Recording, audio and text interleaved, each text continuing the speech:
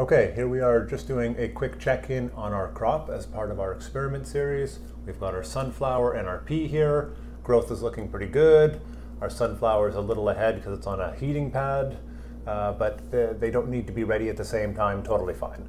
So in a few days we're going to harvest these with our knives and scissors like I talked about in the last video, and we'll be good to go. And the one thing I love about video is from that angle there, this looks like a beautiful tray of sunflowers. But from here, I can see this big gaping hole in the middle where the seeds didn't germinate very well, which was a combination of me overseeding and not preparing my soil tray very well. So, I mean, just a natural consequence of being lazy and stupid.